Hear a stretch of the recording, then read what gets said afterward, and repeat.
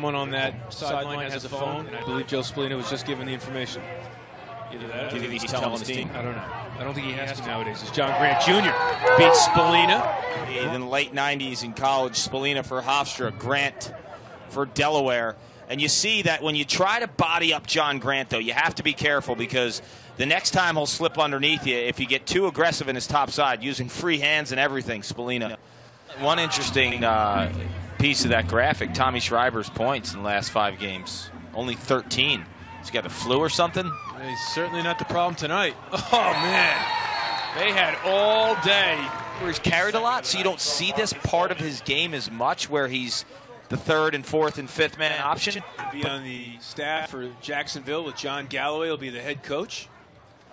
And he will be a tremendous asset to individual players. Junior scores while falling down, so he is now tied with Casey Powell. Had to pick a team late in his career to play with in Major League Lacrosse. It's the Ohio Machine. It's built to enhance all of his skill sets and traits off ball. Passers. So now you're playing inside and you're not carrying as much. Boston to knock off the launch, so they're in the playoffs. And it feels like they packed it in after that. Mangan to Junior. Vintage John Grant Jr. Ohio's goals are assisted goals. Wow. There's your Junior off ball, man. Hey, you got Steele Stanwyck behind. You got Marcus Holman on the right. You got... Ouch. Ouch. On the run 2-ball on the Major League Lacrosse All-Star Game. MVP Junior. 5th of the game here for Junior. Over 40 years old. And when you have a stick like that and awareness around the goal line.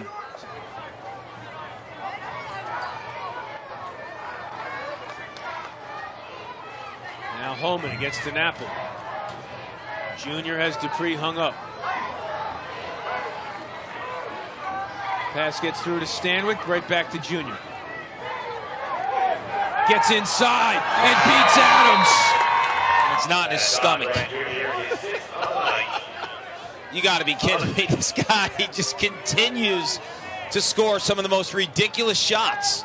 Look at that. You know, like, you got to be kidding me. But nothing holds serve, right?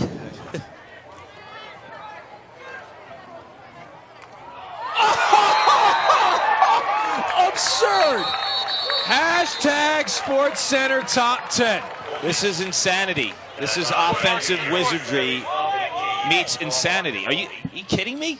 Oh, by the way, did someone tell this guy he's over 40 years old and he's done this too many times? It's just, this is a joke. Thank you, John Grant. Thank you. You know, you're pretty much all she wrote. But they got to find a way to contain this man. He's looking for 8 is enough, and he gets it. Stop. Ladies and gentlemen, you're witnessing what greatness is all about in this sport. And let's be honest. Oh, no, this is Kyle Hartzell. He's no scrub either. Slouch. Yeah. And let's be honest. When they made that trade, everyone was like, what's going on here? Yeah. I mean, oh, John Grant's resurfacing again. It's another team. Look, the one thing I'm confident saying, and I said it early. With him working out, does that through osmosis count as me working out? Because, I mean, it's nonstop. I mean, he would curl you. I mean, I'm doing my 25-pound curls. As Junior has 9 times. What's the record? 9 or 10? Gettleman had 9. Get your Google going. This is...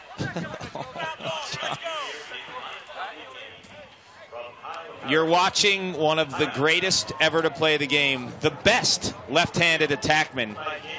He's got 3 hat tricks. Is in. Get it to Junior. Junior with 5 on the shot clock. Oh. He's got it! He's got it! Major League Lacrosse history. For the first time ever, someone has double-digit goals in a game. Break it.